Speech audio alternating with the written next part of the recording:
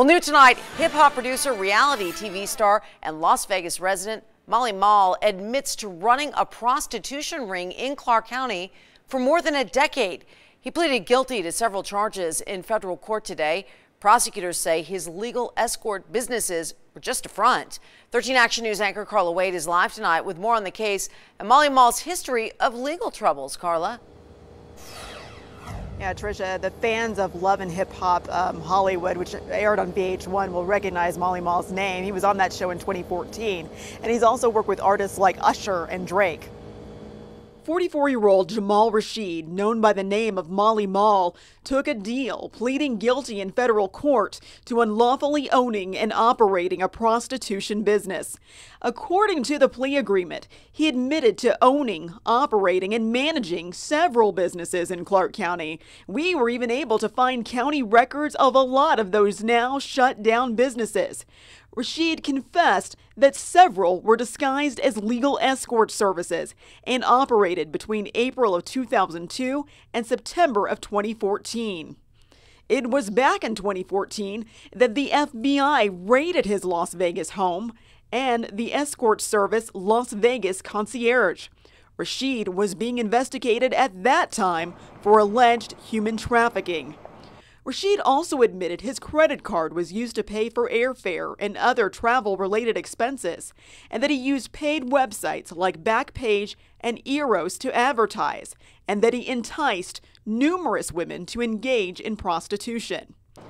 There was even an investigation into claims Rashid was working with vice detectives within the Las Vegas Metropolitan Police Department. The U.S. Attorney's Office had this response to those claims. In the course of investigating Mr. Rashid, the U.S. Attorney's Office, in partnership with the FBI, did examine and develop information regarding allegations of related wrongdoing that generally have been the subject of media coverage. Following an extensive inquiry, we concluded that there was not sufficient evidence to support any additional charges relating to Mr. Rashid, his associates, or others, and therefore closed the investigation.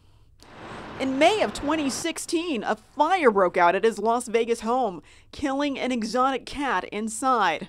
Rashid is known for his love of exotic animals, often showing pics of them on his social media. And a raid of his Los Angeles home back in April turned up a serval cat and a spider monkey. Carla Wade, 13 Action News. Well, concerns from parents in Henderson tonight after police say an 11-year-old student brought a gun to Del Webb Middle School today. Now, police say staff was alerted about a student possibly having a gun on a bus in campus. The school was locked down while police investigated. Detectives found a 9mm gun in landscaping outside the school.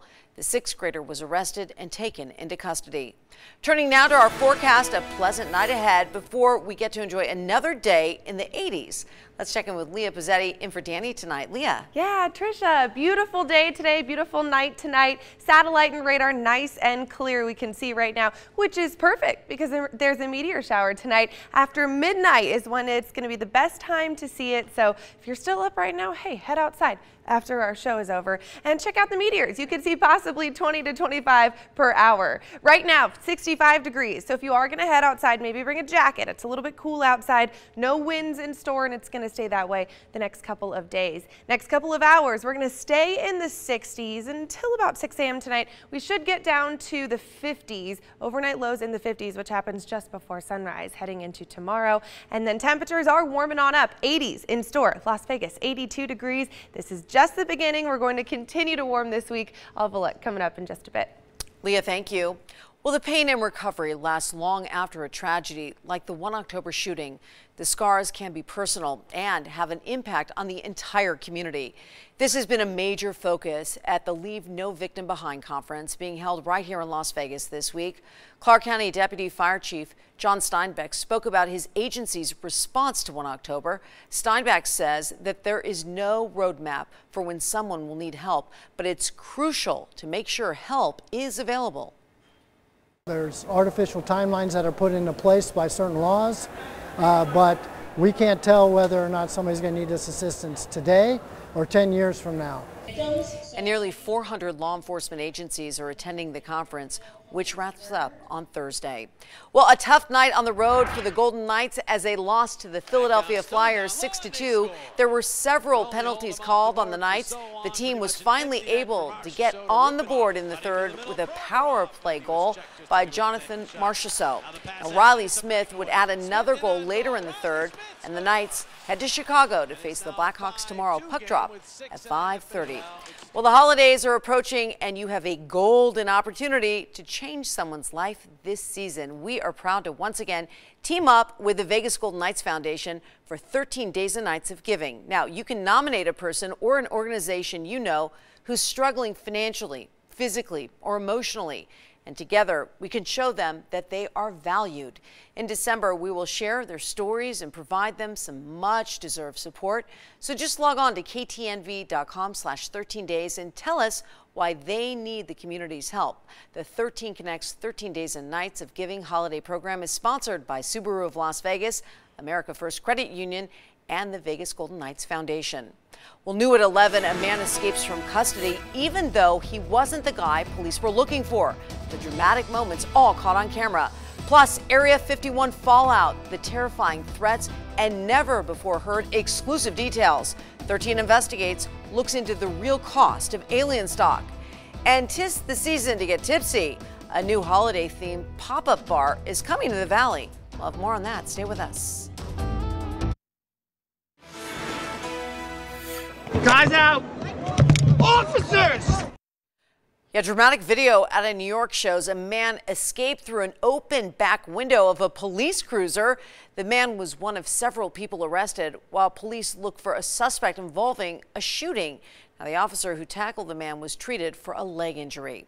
Well, new tonight, the legal gloves are coming off and there are allegations of sabotage, misuse of a porn sponsorship, even threats of violence. It's all connected to an event that started as a joke. Only 13 investigative reporter Joe Bartels spoke to all sides and breaks down the exclusive details. The event that received attention from around the world is about to end up in court. Both sides now pointing the finger, and Connie West says she's fearing for her safety. And I've had people call my business and say they're a sniper. You know, they have us in sights. Don't turn around. Things like that. In this exclusive interview with 13 Investigates, event organizer Connie West is opening up about what happened before, during, and now after the Alien Stock Festival. Specifically, threats she claims that were made against her and her family's business. They cross the line. They cross the line. When I have employees that are terrified to even leave the back room because of what they were just told, yeah, it way crosses the line. West says the threats came by phone and she has no idea who was behind them. Bodily harm, burn my building, burn my business down. You know, and it came from different, you know, it came from the beginning to the end of this whole event blowing up. West says she reported everything to authorities. She even had armed security following her every move during the 3-day music festival last month as a precaution. Aside from the threats, West has filed this lawsuit against her former co-event organizer, Matty Roberts, and his associates. It changed it 100%. Their campaign started at 6:45 on the morning show against me. Okay, so it sounds like you maybe are looking at changing venues. Possibly. It's all up in the air. We're putting Maddie on the spot here. There's a lot of challenges. So. The lawsuit traces the fallout to this interview on Good Morning Las Vegas 10 days before the Alien Stock event, when Matty Roberts announced he'd be looking for a new venue away from Rachel, Nevada. The lawsuit says that led to mass confusion amongst the public and critical vendors and resulted in numerous cancellations, adding the actions of the defendants, as alleged, can only be interpreted as sabotage. A lot of what she's saying in there is not accurate, and there's many witnesses to corroborate our story. She is not a victim in this. Frank DiMaggio is Matty Roberts' business partner and is also being sued. He maintains they did nothing wrong and plans to countersue West over the use of the Alien Stock name. We never told them anything was canceled out there. We just said the Alien Stock brand and Matty Roberts would not be there. Okay, so they continued that on regardless. She said she'd worry about the legal ramifications at a later a later date. 13 Investigates has obtained the original event permit, which lists Raid Rachel as the name of the event as of July 31st. But West's lawsuit says Roberts and West agreed to change the name to Alien Stock in the first part of August to soften the public's perception and to promote it as a fun music festival. 13 Investigates got a hold of emails from West to Lincoln County officials dated August 12th, which shows Alien Stock as the new name of the event. West is suing for trademark infringement, breach of contract, intentional interference, business disparagement, defamation, among other grievances. Her attorneys are asking for a cash award to be determined by a jury. Roberts and his associates have until next week to file their answers in court. Joe Bartels, 13 Action News. Well, new at 11 tonight, rare video tweeted out by the National Weather Service shows a cold front as it moved through Logan, Utah over the weekend. Now, 1 minute, things are pleasant. Look at this. The next, the neighborhood is covered, and I mean covered in snow. This video